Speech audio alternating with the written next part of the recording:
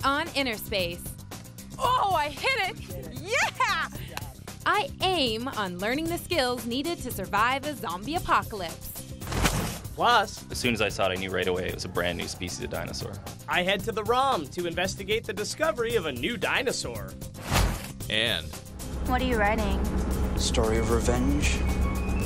Am I in it? Blackbird star Alexia Fast joins us in studio to talk about her new film. Welcome back, everyone. A great new series called Into the Flesh, all about zombies, premieres next week on Space, and we thought, what better way to prepare for this deadly show than by getting some zombie survival training? That's right, and I took a trip to the zombie survival camp north of Toronto, which promised to teach me everything I would need to know to outwit, outlive, and outlast a zombie attack.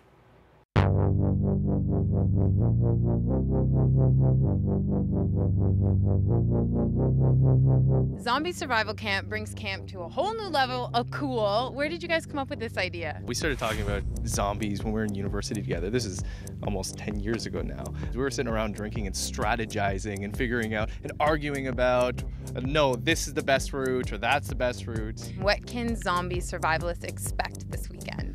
There's a whole range of survival skills, all tailored for the zombie apocalypse. So we got archery, which is your sort of long-range weapon for dealing with zombies. We've got machetes. So one of the guys is trained in a machete martial art, so he's adapted that specifically for zombies. And also your basic survival skills, how to build a shelter, how to create a fire. If you get chased out into the woods, you want to be able to survive the night. So for a beginner survivalist like myself, what should I be prepared for when I come here? I would say that you have to be open-minded, be willing to get dirty, so just come eager to learn. I came dressed for the part and ready to survive. First up, archery. All right, and we're pointing at the center. Okay. So one thing that people always overlook is that ammunition is finite, so you can run out of bullets, right? They don't think about things like noise. Zombies are attracted to noise because they're just sort of simple creatures, right? So every time you fire off, sense. More zombies, which is bad. Archery, quiet. You can shoot zombies from a distance, so it's safe, and also you can retrieve your ammunition. Oh, I hit it! Yeah! Okay, so I needed a little more practice with the bow and arrow, but now for the fun part, weapons training. Ugh. So are you teaching survivalists that anything can kind of be a weapon? Exactly. I am teaching basic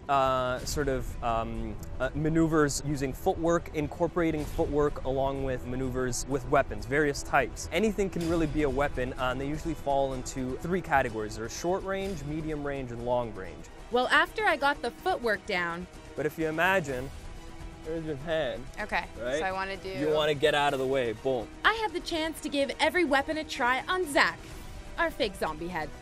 There you go. Zach, you are finished. But I have to say, hands down, favorite weapon was the machete. Boom, now it's your turn. To the neck, exactly. All right. Just don't cut my head off. I know. Yeah. But there was still one skill needed that I didn't even think about. I think it's a mistake to think that you should just learn how to fight them, right? You want to outlive them. So shelter is a key component of that. If it were raining and 10 degrees out, you'd have an hour to live before you got hypothermia. So you always hear about it, people die of exposure in the woods. It's usually because they get wet and it's a little bit cold. So we're going to be preventing that by learning a basic debris shelter. So all it is, just like the name says, is essentially a pile of debris. You're going to need a strong backbone, so we've got somebody who's actually started one here. So what we're going to do is take sticks from all around us, starting with the largest at this end, and we're going to pile them up on both sides and create kind of a tent-like structure.